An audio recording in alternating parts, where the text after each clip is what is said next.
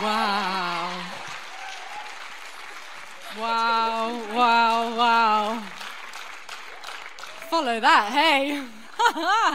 Thank you, team. That was incredible, incredible. Even just from standing backstage, I could feel the energy. That was amazing. Yes, wow. So happy Mother's Day to all the mums out there. I hope today you feel appreciated. I think mums are amazing. You guys do an incredible job. It's really hard work to be a mum, I hear. Probably why I haven't taken up that role myself yet. And we just want to say, mums, you're amazing, and we appreciate you. I personally think my mum is amazing. She's here tonight. She didn't know I was going to say this, but and I want to tell you a little bit about why my mum is amazing. She's sitting there cringing now. The main reason, one of the reasons I think my mum is amazing is because she had to put up with me as a child. So I'm an only child. I'm an only child that went to private school, and already that's two sort of key ingredients in the recipe of forming a spoilt brat. Add to that my own sort of personality of, I'm a little bit stubborn, I'm quite impatient, I quite like what I want now, and I don't like waiting for it. I love shopping, I love stuff, so all of those things, even more, just run the risk of that spoilt brat coming out in me. But so my parents were pretty up against it when it came to raising a decent, well-rounded human being. But without wanting to, blow my own trumpet, I think they did a pretty good job. Thanks. That wasn't me fishing for a compliment, I promise. No, I think they did a good job, but the route to raising a decent human being and not having a spoilt brat, I'm sure, was not an easy one for my mum to navigate. It was full of tantrums, tears, stomping up the stairs, slamming doors, and the occasional full-on lying on the floor meltdown. And I want to tell you about one particular occasion where it was a tricky tantrum for my mum to navigate. I can remember we were on holiday in America. I was probably about 8 years old. We'd gone out there to travel around. My dad loves road trips, so we did that. But we met up with a family who we knew from the UK who'd moved back over there. They had a daughter who was a similar age to me. Her name was Alex. And one day we went to some sort of, I don't know, it was like a zoo, aquarium, theme park style thing that they have in America, and out in the middle of nowhere.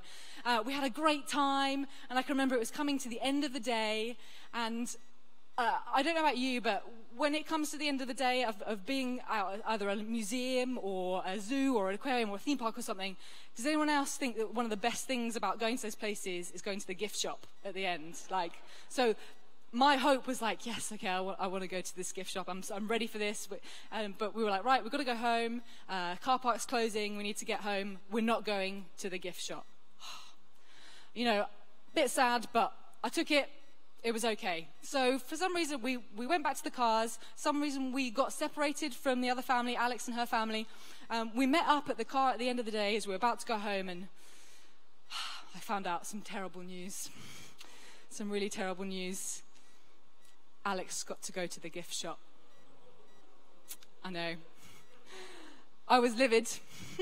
Cue a full-on tantrum from 8-year-old Helena. There were tears. I think it went something along the lines of, Alex got to go to the gift shop. You said I couldn't get to go. Why did she get to go and I didn't? And then I uttered the line that most parents in the room, I'm sure, will shudder when they hear. And it went something like this. But it's not fair. It's not fair. Yeah, all you parents out there, you probably hate that line, right? I'm getting a few nods in the front row. But it was so unfair. I didn't get to go, she got to go, but my parents had nothing that they could say or do about that. They just had to put me in the car, crying all the way home. And you'll be pleased to know I did recover in the end, and I'm pretty much over it now, 20 odd years on. But actually, it's that subject that I want to talk to you about today, not about childhood tantrums or how to manage them, because I've got no idea. But this subject of it's not fair. Because life is unfair at times, isn't it? I think we've all had those moments where we think, it's not fair. We feel things are not fair, maybe when something negative has happened to us, that it wasn't actually a consequence of our own doing, it wasn't our fault. Because sometimes that's actually easier to cope with, isn't it? When we feel actually maybe we've brought this on ourselves. We feel things are unfair when, our reality doesn't match up to our expectations, when we feel like we're not where we should be or where we could be. Maybe you've felt like this before as well. Maybe you didn't get on the course that you hoped to get onto. Maybe you didn't get those exam results you studied really, really hard for. Maybe you didn't get the promotion at work. Maybe someone else got it instead and you think actually you could do a better job than them. Maybe you've had to use your hard-earned savings to pay for something like fixing up something in the house instead of going on that holiday you really wanted. Maybe your child doesn't sleep through the night, but all the other children in the NCT group do. Yeah, some mums out there relating to that. Maybe you're struggling to conceive and everyone else around you is having babies. Maybe you can't seem to find the peace and happiness you feel you should have when your life looks good on paper. Now, all of these things represent a sense, I think, of personal injustice. That it's not fair moment. Personal injustice. It's the sense of disparity or inequality. And it's at that point where our hope levels can be at their lowest. In the face of injustice, we can feel powerless. We can feel out of control and therefore hopeless. When we can't see a way out, we can't see a solution, we all need hope. So this is why we are addressing this issue in our new series, in our new campaign, the Hope Initiative.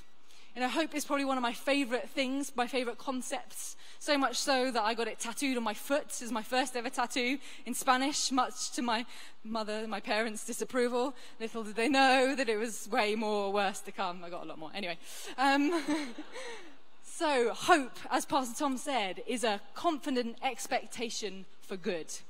It's the belief that things will be better despite the current situation. It's a stance of anticipation that something or someone is going to help make things better. That something's going to change. Without hope, there's despair. We all need hope.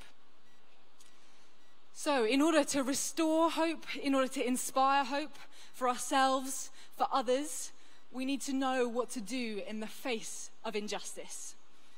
So we've talked about personal injustice, but then what about the whole wider issue of injustice, societal injustice, global injustice?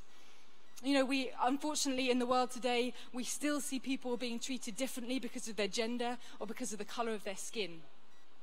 This last week we had International Women's Day. Incredible thing, yeah.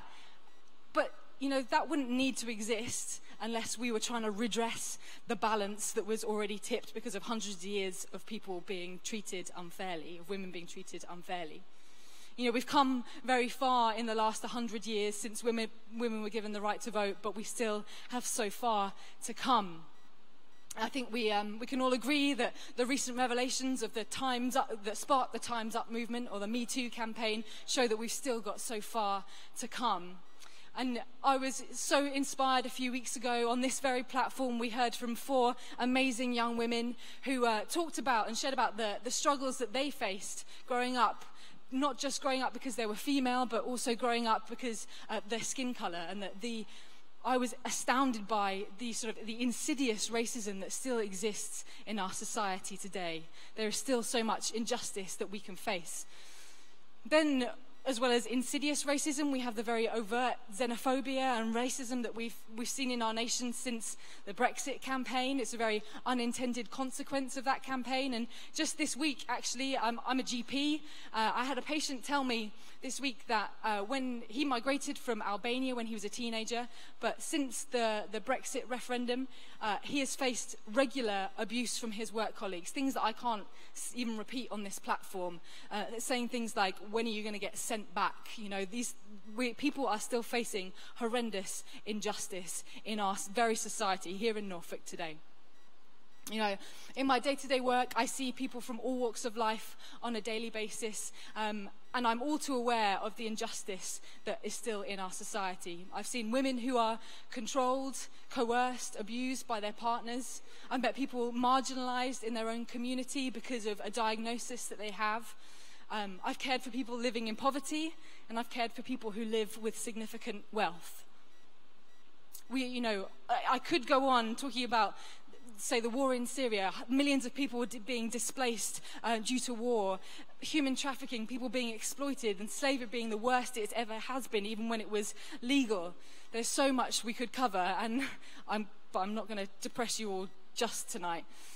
But it's easy to lose hope when faced with these situations, when faced with injustice in our society and injustice around the world. And as I said, I think the reason that we can feel so hopeless is because we can feel so powerless and so unable to change something, or feel like the problem is too great, or that there are too many problems to face.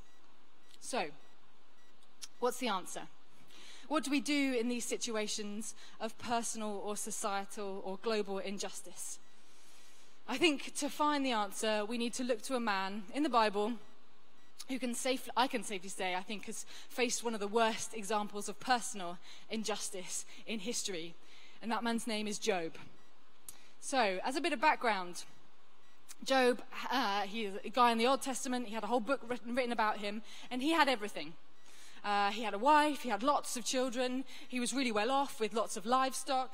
And the Bible says of him that he was blameless and upright, and that he feared God and shunned evil. And get this, he also says that he was the greatest man amongst all the people of the East. That's a pretty cool thing to, like, put on your business card or something. Greatest man in all the East. So things were going really great for Job. And then he lost it all. We read this account in Job 1. It's a really harrowing account of his personal injustice unfolding. Just to summarize it for you, a messenger comes along at first and says, Job, all your oxen and donkeys and all the people looking after it, they've all been killed. Right, that's bad. Then, to make things worse, while that messenger was still telling him all about his oxen and donkeys being killed, another messenger comes along in the same conversation to say, all your sheep and all the people looking after your sheep have been killed. Wow. And then another person comes along saying, Job, all your camels, they've been stolen. People have run off with them. And then, finally, just at the when you think things can't get any worse, the final messenger comes along and says, Job, your sons and your daughters, that's 7 sons, 3 daughters, they were all having dinner together in a house, and the house just collapsed in on them, killed them all. Wow. Then, just when you think it can't get any worse, the Bible says that Job is afflicted with sores from the soles of his feet to the top of his head. And those sores were so bad that he tries to scratch them off with a bit of broken pottery. Yeah, that's something that I don't think I've ever seen as a GP in my time. So, as personal injustice goes, Job has seen the worst. And I don't think anyone would begrudge him for him having one of those it's not fair kind of tantrums in that moment. I don't know about you, but I can't imagine how bad that must have been for him. How could he have seen the way out in that situation? How could he have kept going? All seemed lost. There was seemingly no hope. Now, obviously there's a positive end to this account. Otherwise, I wouldn't be telling you about it today. That would be pretty depressing and mean of me to do that on a Sunday evening on Mother's Day. But I don't want to give away the end too quickly. I don't want to give away the end just yet. And instead, I think we need to look at how he navigated this difficult situation. What was it that helped Job through? How did he respond at this time of hopelessness? And what can we learn vicariously through Job, through his personal injustice? And what was it that restored his hope? Well, so most of the book of Job is him sort of battling with this horrible situation that he's faced. He has some mates that come along and give him some advice. Some of it's really good, some of it's not so good. But I want to look at a piece of advice that he has given that is good. You'll be pleased to know, because I think we can learn a lot from it. And it's from a guy called Eliphaz. And it says in Job 5, Eliphaz is speaking to Job and giving him this piece of advice. And we're going to put the verse on the screen for you. I'm going to read it out. It says, Eliphaz saying to Job, "But if I were you, I would appeal to God. I would lay my cause before him. He performs wonders that cannot be fathomed, miracles that cannot be counted. He provides rain for the earth. He sends water on the countryside. The lowly he sets on high, and those who mourn are lifted to safety. He thwarts the plans of the crafty so that their hands achieve no success. He catches the wise in their craftiness, and the schemes of the wily are swept away. Darkness comes upon them in the daytime. At noon they grope as in the night. He saves the needy from the sword in their mouth. He saves them from the clutches of the powerful. So the poor have hope, and injustice shuts its mouth." So, when all seems lost, when hope is at its lowest, when injustice is at its most prevalent, seek God. Now, that may seem a fairly obvious thing to say in church. Well, you came to church today, what are you being told? Yeah, seek God, okay. But there's nothing necessarily groundbreaking there, but I want you to come along the journey with me a little bit more, as there are more layers to these verses, and I think that first meet the eye. Firstly, why seek God? Well, as it says in that verse, he performs wonders that cannot be fathomed, miracles that cannot be counted. All of those things. Provides rain for the earth. He sets the lowly on high. He thwarts the plans of the crafty. He saves the needy from the sword. So the poor have hope, and injustice shuts its mouth.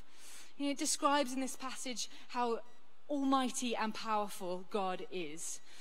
Wonders that cannot be fathomed, miracles that cannot be counted. That even the most clever or crafty foe is no match for God. There is no situation that God cannot rescue someone from, and that because of this, we can have hope, and injustice is silenced. I love the way that the Message puts this verse, and I'll read it out again to you. It says, "After all, he is famous for great and unexpected acts. There is no end to his surprises. He gives rain, for instance, across the wide earth, sends water to irrigate the fields. He raises up the down and out, giving firm footing to those sinking in grief. He aborts the schemes of the conniving crooks, so that none of their plots come to term. He catches the know-it-alls in their conspiracies, all that intricate intrigue swept out with the trash.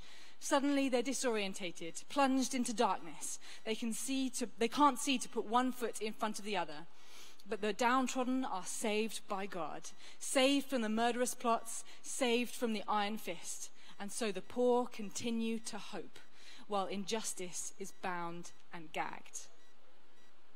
So the first thing that we can do when we face that it's not fair moments, when we face personal injustice, or when we are frustrated by the injustice that we see in the world around us, is we can seek God, and we can acknowledge how awesome he is. And we need to tell ourselves that. We need to remind ourselves of how the power, the majesty, and the wonder of God. Now, as I said before, I think the main factor when we face injustice that can cause us to feel so hopeless is because we feel like we're not in control, because we are powerless in the situation that we're facing. So in times when we feel we are out of control, let us look to a God who has all authority, all power, all majesty, and that can work in this situation and bring us through. Let's teach ourselves of God's nature, of what he has done in order to bring hope for our situation. You know, if we can remind ourselves of that he performs wonders that cannot be fathomed, that he has miracles that cannot be counted, then we can find hope. There's a few things that I've written down that we're going to put on the screen that I think we can use as a little mantra to ourselves to remind ourselves in that moment. I'm going to read them out to you now. Let's remind ourselves that God is the one who is before all things and in whom all things hold together. That he is the one in all things that he is working for our good. He is the one who heals all your diseases. He is the one who redeems your life from the pit. He is the one who executes justice for the oppressed. He is the one who makes a way in the wilderness and streams in the wasteland. He is the one who is able to do immeasurably more than we can even ask or imagine. He is the one who has said that the mere sound of his name will signal hope. We're going to put all those up on the screen so you can take a picture of them.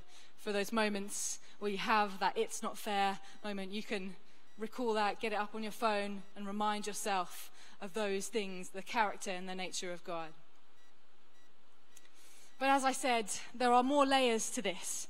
So we want to first acknowledge the amazing power and majesty of God. But let's go back to the first few sentences of advice that Job is given in this passage. In Job 5:8, it says, "But if I were you, I would appeal to God. I would lay my cause before him."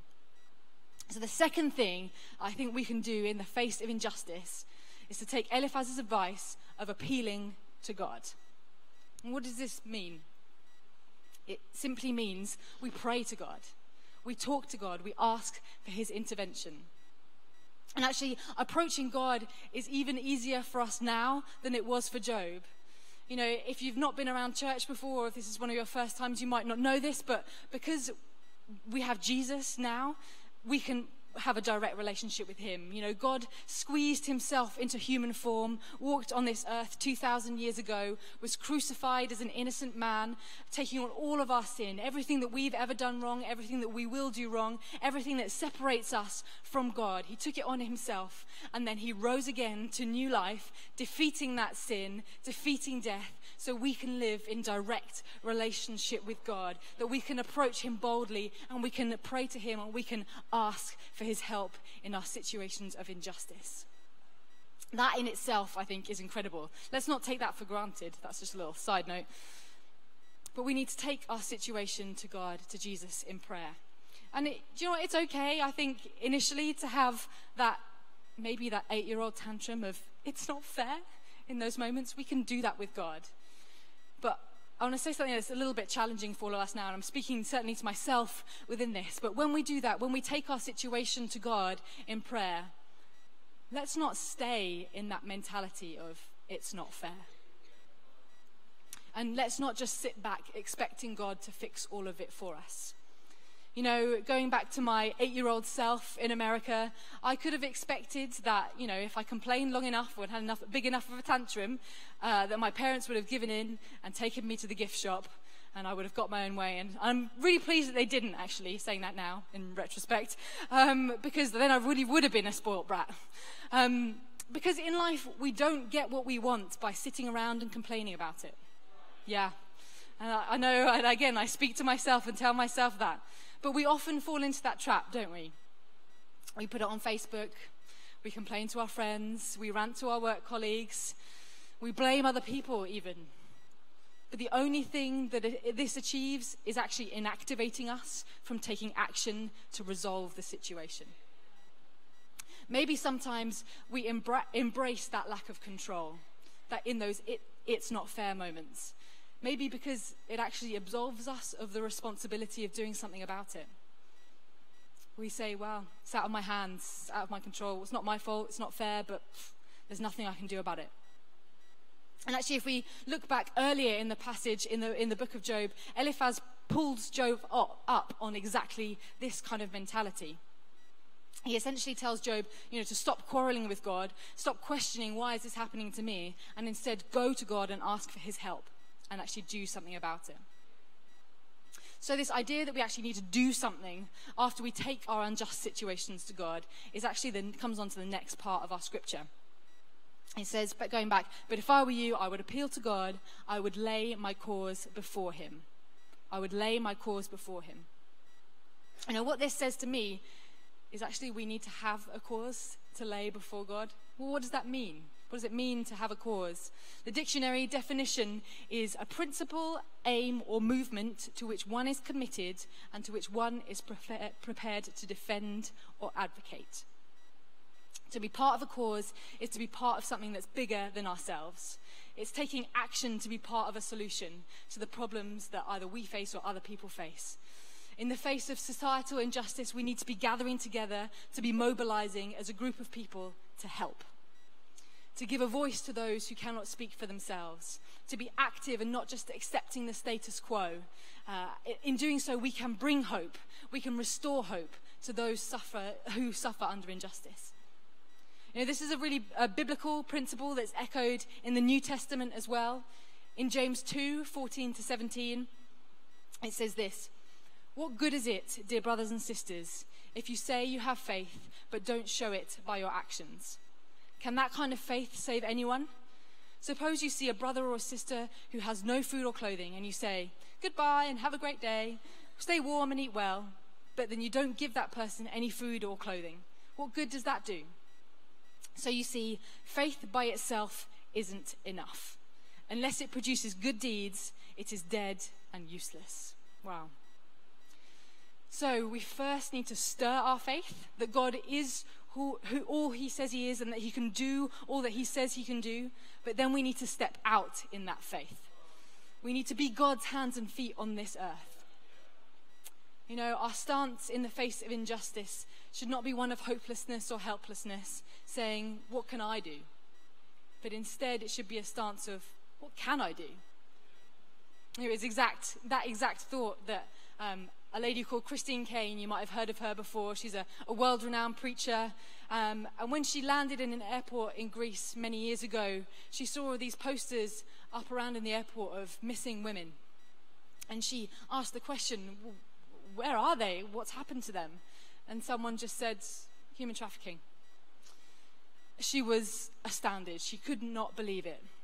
But unlike many people who had gone before her and seen those posters and just accepted the fact that they were powerless to do anything about it, she thought, "Hey, what can I do about it?" And in that moment, just shortly after her trip, her and a small group of people and a logo that was made in Word formed the A21 campaign.